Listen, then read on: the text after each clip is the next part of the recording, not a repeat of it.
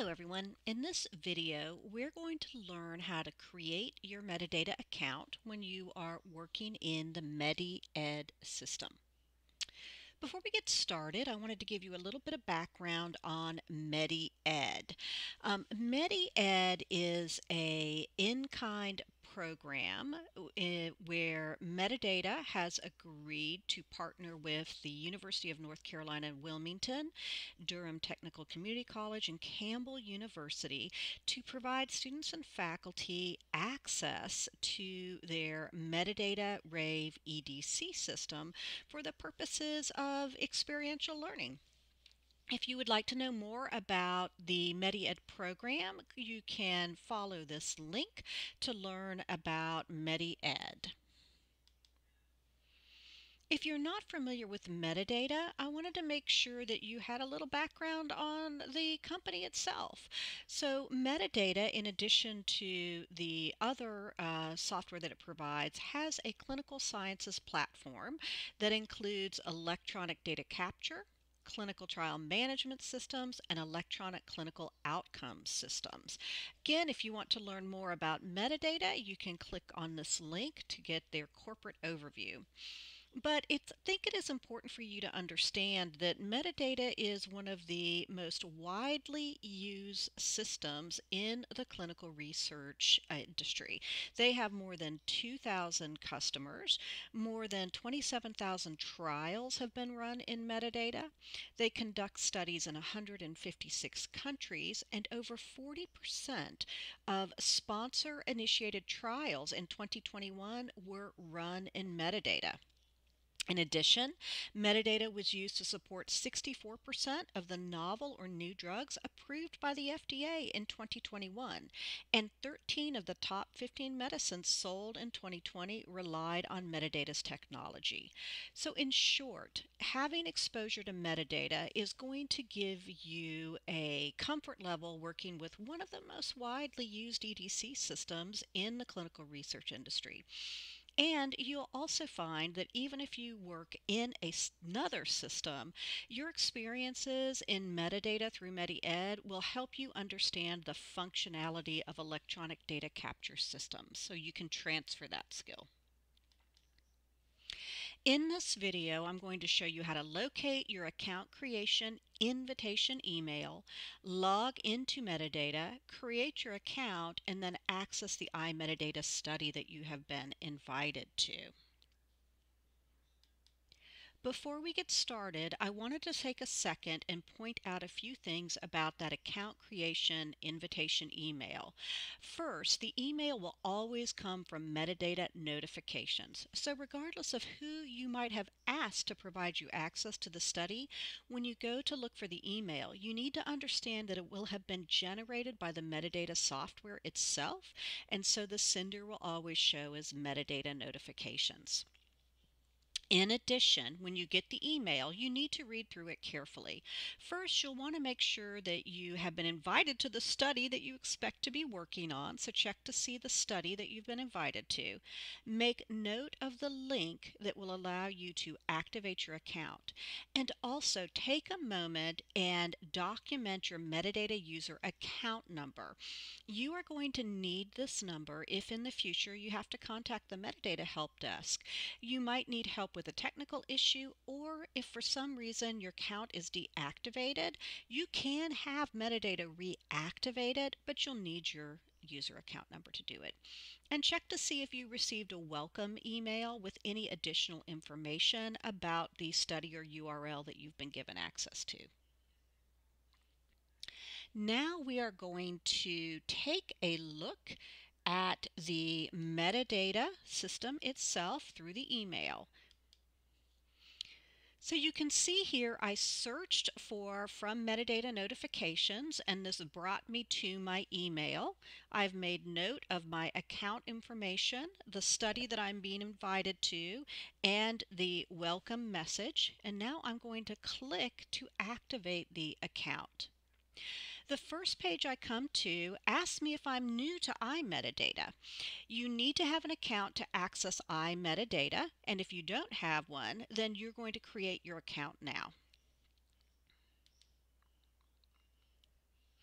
Once you have clicked on that screen, you will come to the iMedidata account creation area. So you will fill out that information.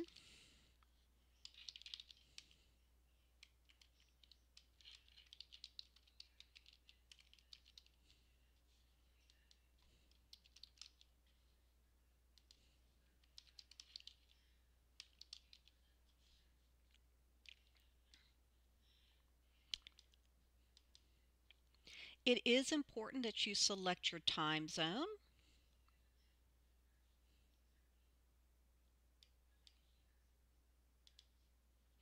And you can also collect a language or select a language that you would like to have as your default language. Your password, and I will be changing this.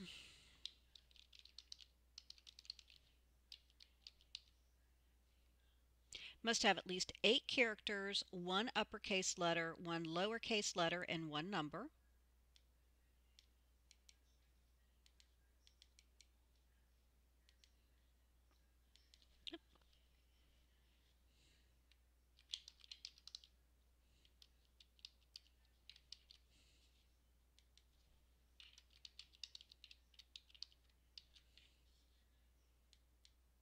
You have the option of applying a PIN code, but you're not required to. But you do need a secondary contact number.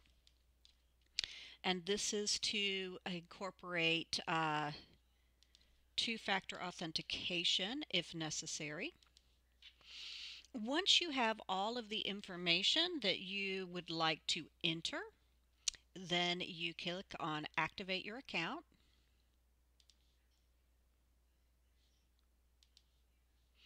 And this brings you to your sign-in area. You can see I have multiple accounts.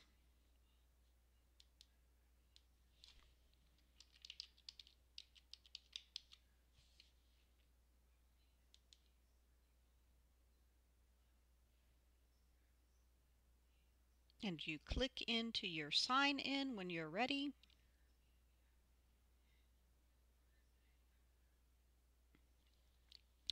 You will next be asked to read the metadata terms of use, and it is important that you read these. In particular, if you're an investigator, you need to understand that Part A is applicable to you. And if you work for a sponsor, that Part B is also applicable. If you're not certain, please check with your employer.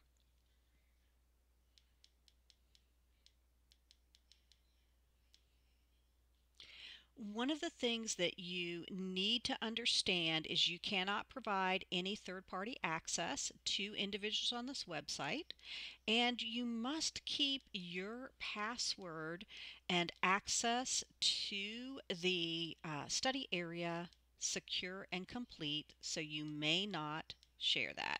Also, metadata does comply with the General Data Privacy Regulation for the EU as well as the Privacy Shield.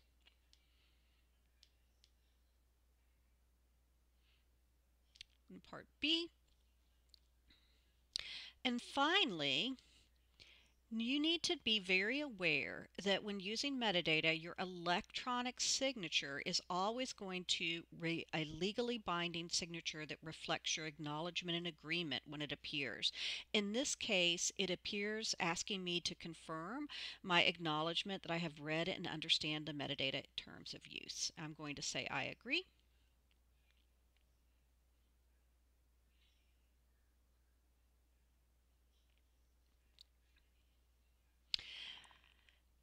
You will also be asked to enable your two-factor authentication. I'm going to choose the text message option. I need to re-enter my phone information. The system will send me my code.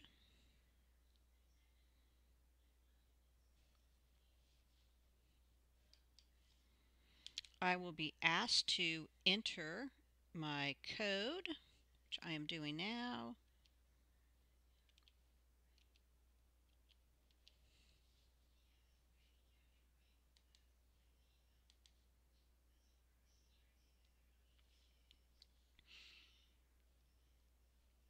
And I now have my two-factor authentication. So you can see that I've successfully enabled this here, and now I'm going to navigate to the home screen.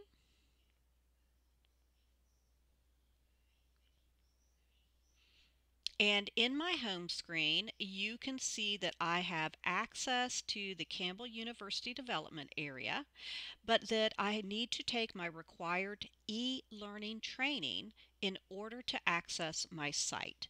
You can also see here in my task box the two e-learnings that I need to complete in order to access the site itself. Once those are completed, then I will be able to go into my site and work with the data. If you have any questions about the account creation process, please feel free to reach out to me.